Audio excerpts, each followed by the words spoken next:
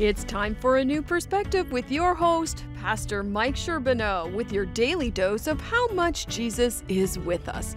If you're ready for some inspiration and help getting through these tough times, then listen in today as Mike interviews a whole host of people from all walks of life, thought leaders, seekers, and followers, all to hear God's voice, who speaks in all languages. So sit back and relax, and don't worry, this isn't a show about what you need to do to be loved by God. It's a show about a whole lot of good news. From a mighty church just outside of Toronto, here's Mike Sherbino. Hey, we're glad you're with us again today. Have you ever wondered, does God answer prayer? Well, we're going to be talking about that in just a moment with a friend of the program, Dr. Gary Onik. But you know, Hollie, welcome to you again. Yes. This has been a fun week. It has been. Yeah, you've put up with me very well. Thank you. It's been the caffeine and hydration mixed together. Mixed together, and it's all worked, eh? Exactly. Well, hey, I do believe in miracles. So, but you know, this is Mental Health Month. Yes. And I'm glad that we're able to talk about it. Yeah. It still carries a stigma, but not the stigma that it once did. And so before we jump to our guests, I just want to say to you as a viewer today that if there's something that you're struggling with, check out some of our programs, because many of our speakers talk about their journey with mental health, including Rachel Barbeau, who's written extensively on it, and we'll see some of her clips all this week. I want to encourage you in this journey called life. Don't give up, press on, and discover that God is with you. And someone who discovered that is Dr. Gary Onik. And Gary, I want to welcome you back to the show today, and with a special guest, Danielle. We're going to introduce her in a moment.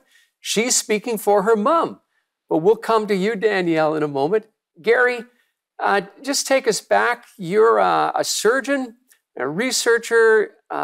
Cancer is the enemy that you try to fight for so many of your patients, but you've gone through the journey yourself. Just refresh our memories of that amazing story. Yeah, so I've been working in cancer treatment for a long time, and a lot of the things that we've done have become part of the landscape. And we had always concentrated on just killing, localized cancer in a better way. And about almost 8 years ago, we had an idea that would allow us to treat patients that had cancer everywhere. So, and those patients basically are incurable, and all of them eventually are going to die if the cancer has spread to your bones and your lymph nodes and your liver and your lungs. So, what we came up with was a way to make a vaccine out of a patient's cancer, and we could do it in about an hour inside their body. So it was very simple on how to do it. And we did it on our first patient. And this was a fellow who was basically going to die. He had about 8 weeks to live. He was in hospice. And we did it, and all of his cancer went away. Wow. And that basically said to me, and by then I really had a faith. It took me a while to come to a faith. It took a whole process, really. But by then I had a faith, and I said, if a higher power, if God is trying to let me know that this is something I have to pursue, this is the way he'd do it. Because if I'd had one or two failures right from the very beginning, I probably wouldn't have done it and pursued it, because everyone said it couldn't be done. So, so this was the underpinning. And then approximately 4 years later, I get the diagnosis that I've got the exact same disease that I had been working to cure with this new treatment. And so I had cancer all over my body. I had, mine was prostate cancer. And so I enlisted friends and a wide prayer network to bring in that aspect of it. And I found a friend who was willing to actually do the treatment on me while I was still awake. And I helped him do the operation on myself. Yes, it was bizarre. We had there were some laughs during that. And there had to be laughter in that. I mean, my goodness. Oh, God. yeah. I mean, you couldn't not laugh. Mhm. And so as it turned out, within 6 weeks, I had no cancer. So within 6 weeks, I had no cancer, Hmm. and my PSA, which is a measure of cancer, went from 137 to zero point 0.6. And I haven't had any metastatic cancer since that time. And so I knew. I mean, think about it. Somebody said to me, "What are the chances that you would be given the disease that only you could cure, Mhm. and you are cured? What are the chances of that?" And basically I said, okay, I've now been given a mission.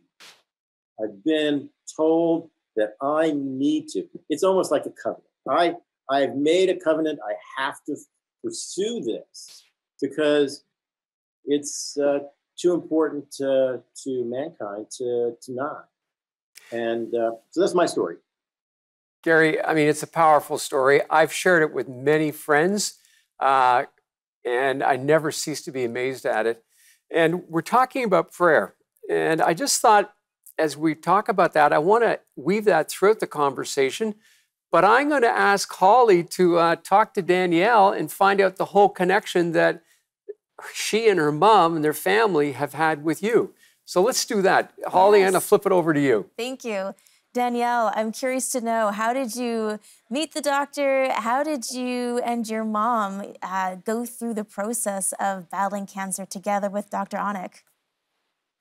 Thanks, Holly. So basically, my mother was diagnosed with stage 4 pancreatic cancer back right before Thanksgiving, and pretty much got a death sentence from every other doctor that we spoke to. And my brother-in-law is a radiologist who met Dr. Onik at a medical conference and said, hey, this is our doctor. He's doing cutting edge things. He's helping people. He's doing things no one else is doing. But it was the opposite of everything that every other doctor was telling us. So we were scared. And at this point, we had no hope because we were, my mom had gotten only a few months to live. And so when we met Dr. O, he renewed our sense of hope. And he brought our family together. We basically hunkered down at my mom's house for a month after she got her initial treatment. And we prayed, we meditated, we stuck together as a family unit. And 6 weeks later, about 6-7 weeks later, we went for her first PET scan since her treatment, and we were blown away. Just blown away. We couldn't believe it. And I was telling Dr. Onik that I call her my miracle mama. I mean, I got her back. So we're very grateful. Well, we want to talk more about that. We've got a lot more to hear in a minute. But first, we're going to take a quick break, and then we're going to be right back.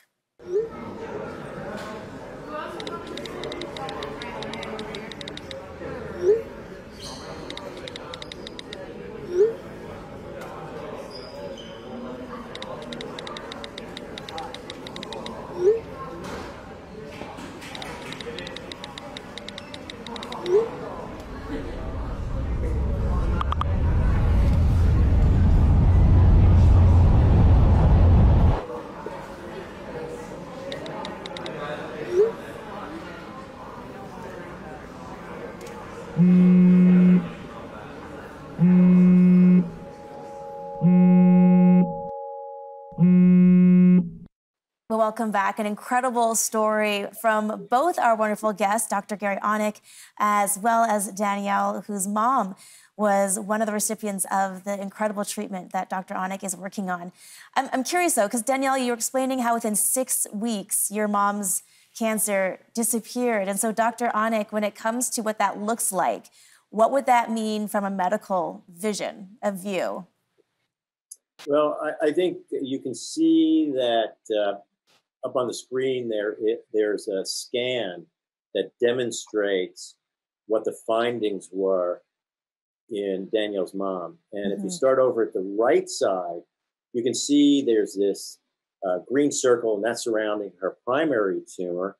And then if you look, and there's the liver, and there are all of these bright circles that outline basically each one of them is a tumor. So she had more tumors in her liver than really you could count. Wow. And this is usually fatal within, 6, 8 weeks. In the center one, that's after 6 weeks, the center box, you can see that all of those bright areas have faded. And it's hard to see them. And then if you go to the left side, there are no bright areas anymore. And the tumors are completely gone. And the tumor that was her primary tumor, surrounded by that green circle, is also gone. And the pancreas there looks normal. So, the whole process took about 3 months to show that there was finally what we call a complete response. Yes. And that's remarkable in itself. But what our experience shows is that when our patients get this kind of response, this is a long-term response. It's not like you get chemotherapy and it's coming back, because it doesn't cure anybody. This is such that just like me and the first patient that we treated, that I told you already about, he's 8 years and he has no evidence for disease. So I fully expect that, Danielle's mom is going to do well in the long term. Yeah, it's amazing. And I know, too, that patients who have a prayer support around them also do well and often will recover better. Danielle, what was your experience with prayer, and how did that help your family navigate your mom's healing process? I think that the focus on prayer and family and togetherness really gave us connection to one another, connection to Dr. Onik, something greater than ourselves. And it really brought us all even tighter, closer together. And it made the process a little bit more manageable. Yeah, some hope in the mix. And I know, Dr. Onik, your nickname is Dr. Hope as well. As a physician, as a doctor, how does prayer play into your practice? Well, I think it plays a huge part in it, in that there's no question that physics and quantum physics shows that all of our consciousness are connected. And that what we feel and think about, our consciousness, affects other things and other people. And that is absolute, that is quantum physics. There is no fight over that. And so what is prayer? Prayer is us connecting to each other as well as to that higher power. And so it's critical. It's also critical in that your mind is also, and your consciousness is connected to your body. And so the things that your consciousness deals with can absolutely have an effect on your health and on a disease you have. So I see that the patients who have a faith do better. We are connected as a doctor and a patient, and I can have a better chance to affect their health in that way. Kind of sounds kind of out there, but this is science, and science is what I was a scientific atheist for the longest time, most of my career, until I started seeing these connections. And if you listen to patients and listen to their experiences and do some reading on the science of it, there's no question that there's an awakening now to the fact that there is a God and we interact, and that's the hope for patients, but it's also hope for mankind in general. That's powerful. Okay, I'm going to jump, Gary, from you from just a moment. I want to talk to Danielle. And, as the months have gone by now since your mom's healing, what place does prayer have in your life right now? And what have been some of the impacts upon your family? I mean, it has been truly amazing. It's like being given the gift of appreciation of life back to all of us, and to our family, to the grandkids, and to just remember to count your blessings and be grateful for everything you have. We are also grateful to Dr. Onik and for everyone who prayed and supported us through this. So now it's like being renewed.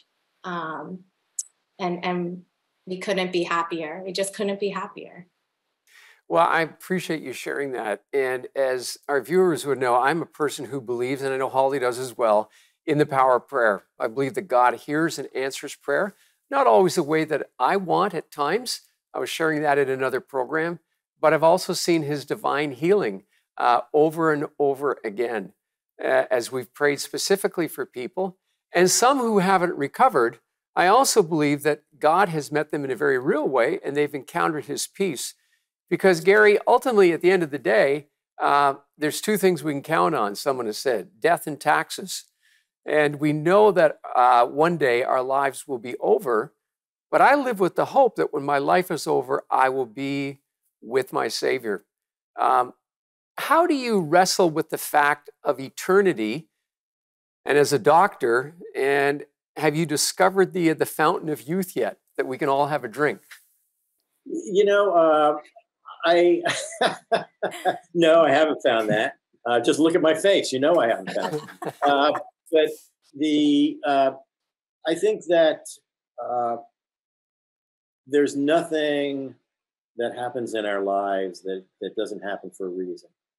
I think that even Alexander, some of your viewers, I point them to even Alexander's work, where his book is Proof of Heaven.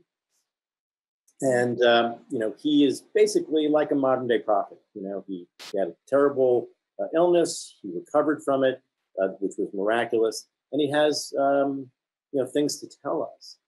And one of the things he tells us is that, number one, nothing happens here that's not supposed to happen. And that there is, a glorious heaven after this. So, I look upon myself as, if a patient is supposed to survive, then that's what I'm helping. They're not going to do it without me, but, that's my job to help them survive. And if they don't, I know that they're going to a better place and that was the time, for them to do that. And I hope that they have the faith that they know that's what is in store for them. The patients that I see that have a faith just handle the whole situation of having a death sentence, whether we can get around it or not. So much better. If you're an atheist, you're holding on to every moment here because you think there's nothing, beyond this. And that's kind of sad. And I don't think you have as much chance of getting, your results that you'd like for more time if you don't have, that faith. So, well, Gary, speaking of time, we have that problem with the clock. We've ran out of time. I want to do a follow-up much sooner. It's been way too long since you've been on the show. We got to do another follow-up conversation to this. I just want to thank you for being with us. I want to thank you, Danielle, for joining in and sharing the amazing story of your mom. And we are so happy for all of you. And in a few moments, I'm going to be talking and completing the subject of what we've begun today. So thanks for joining us. Stay with us, everybody. We'll be right back. For those of us who follow Jesus, we have a book. It isn't a theology book. It isn't a rule book. This book is a story. The story of God and humanity. A story Jesus said he was fulfilling. This book contains poems, riddles, letters, puzzling narratives, and new ideas. Yet, throughout it all, this book is full of the breath of God. For those of us who follow Jesus, this book is a treasure. This book is a tree of life. This book is a page turner. Turn the page with us.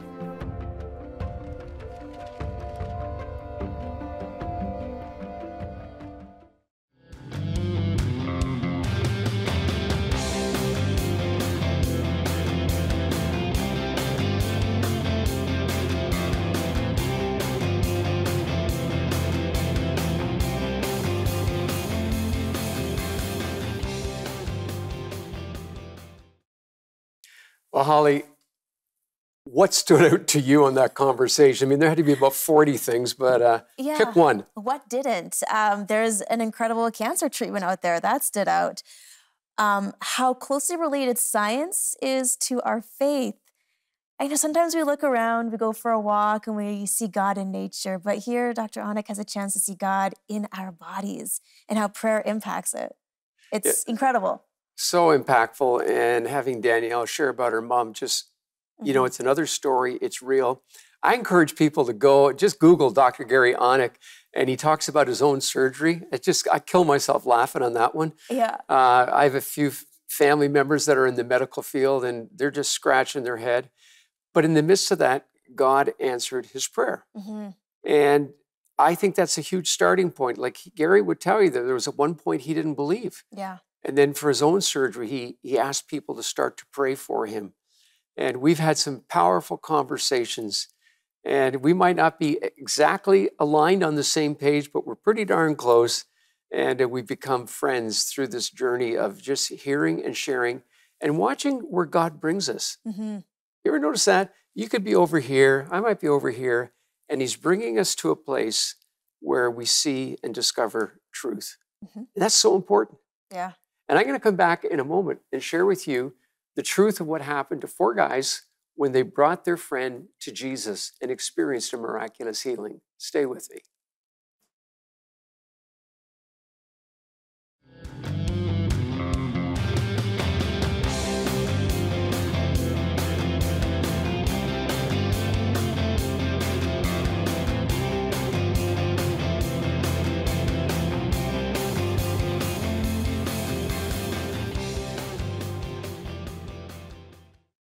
So do you need a miracle today? Maybe as you're listening to Dr. Gary Onik, you're thinking, I got to talk to that guy. I've got cancer. I've got some illness. I need help. There's probably not a time in our lives when we don't come at least once to that point where we say, I need help. I need someone greater than myself. As I've been teaching through the book of Luke chapter 5 this past week, the story of the man who was paralyzed, of his 4 friends who said, we're going to get you to Jesus. And they do the most audacious thing. I mean, they have a dilemma. Their friend can't walk. There's another dilemma. There's the size of the crowd that's right in front of them. They can't get through the crowd, and they're thinking, it's no way. And maybe it's not a crowd, but maybe it's something that's keeping you from getting the desired result that you want. Well, guess what? The 4 friends made a decision. They take their friend on the mat that he's lying on. Obviously, they would take each a corner, and they're going to carry him. Probably not an easy feat in itself. They decide they're going to climb up the outside walls of this house. And then they look at the flat roof and they say, we're going to open it up and we're going to drop our friend right at the feet of Jesus. Now, all the technical aspects, I don't know how they did it all, but I can only imagine the people being below who are crowded in to see Jesus, like going to your favorite concert. And somebody comes and says, excuse me, get away, even though you got front row seats. I'm going to get even closer. You're saying, how dare they? But they did dare.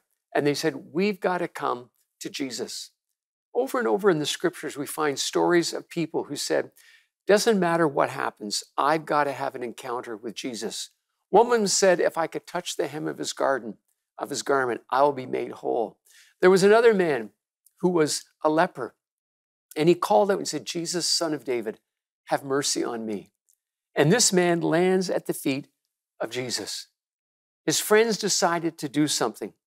You know, when I think about their decision, maybe it was Nike that got their inspiration from these four guys who said, we're just going to do it. We're going to do it. We're going to make it happy. Perhaps you're in a dilemma today and you know you have to make a decision, but you haven't. Friends, no decision is indecision. Do you need to make a decision? Then make the decision that leans and brings you closer to Jesus. That will be the right direction. If it takes you further away, don't do that. And I think the other decision these guys made was we're prepared to get dirty. It's not going to be easy. They're sweating, they're dragging their friend up the stairs, they're clawing back the dirt. Nowhere does it say they have a shovel. They certainly didn't bring in an excavator. And sometimes in life, things are dirty, things are messy. Maybe you're aware of people that need help, but you say, oh, I don't want to get involved with them. But is God calling you to do that? That dilemma that you see, is he calling you to intervene, to be his presence? And you know, these guys were determined. They weren't going to stay on the sidelines. They were going to go to the front of the line. And in life, I know we're called to be meek, we're called to be generous, we're called to be loving, we're called to be kind. But when it comes to our relationship with Jesus, be in the front of the line. Say, no matter what, I'm going to seek after God. It was like Joshua who said, as for me and my house, we're going to serve the Lord. It was King David who said, one thing I desire of the Lord, and that's what I will seek after. And what was that? To be in the very presence of God. And prayer brings us into the presence of God. And as you seek for God, as you seek to know him, he'll reveal himself to you. And he is able to bring to you the miraculous healing that you need. And if you don't get the healing now in this life, you will in the life to come. But you can trust him. And he will be your peace that passes all understanding. I want to invite you to pray with me right now, a simple prayer of trusting in Christ. Would you pray with me and say, Lord Jesus, I'm surrendering my life to you. I'm asking you to be my Savior, my healer, and my friend. Forgive my sins. In your name I pray. Amen. And if you've prayed that simple prayer, would you write to me today? Don't delay. Write to me right now at theperspective.tv. You can just write Mike at theperspective.tv, and I will get back to you right away. God bless you.